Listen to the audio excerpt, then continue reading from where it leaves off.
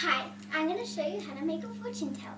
First, you're going to want to fold it so there's only about 2.5 inches left of the paper. And then you're going to make a line on the edge of it, unfold it, and then cut on that line. And then you're done with that. You should have this, but you shouldn't have like all that in the background. And it should not be crumpled. So when you got that, you're going to want to, again, don't have any of that. You're going to fold it 4 times, all the corners in. And then you're going to want to flip it nice and flat. Do it again on the other side. It's okay if there's like a space in the middle. And then you're going to flip it over, grab 4 markers of different colors and color them.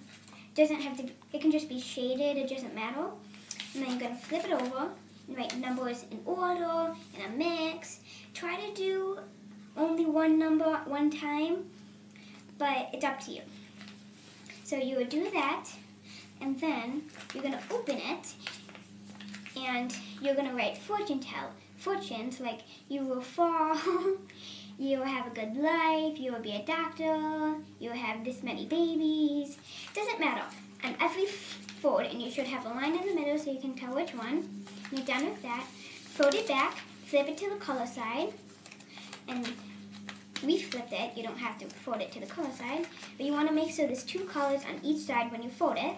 Fold it one more time so there's 2 colors on the other side, and then open it up, put your fingers in the fold, like me. You might have to bend it a little to get your fingers in. And then it would be like that. And then I'll show you how to use it. So you'll walk up to a person, ask them, pick a color. I'll pick green. And then you'd spell it, G-R-E-E-N. Then they would pick a number. I'll pick number 1. 1. And then you flip it once. Then they pick another one. I'll pick number 4. And then you'll go 4 times. 1, 2, 3, 4. And then you pick one more time. I pick number 7. And then you find the 7, you open it up and read the fortune under that number. So you put a finger on 7 and put the finger next to it on the other side, flip it over, and the one that your thumb or the other finger is on, read that to them, and then there's your fortune. I hope you enjoyed my video. Bye-bye.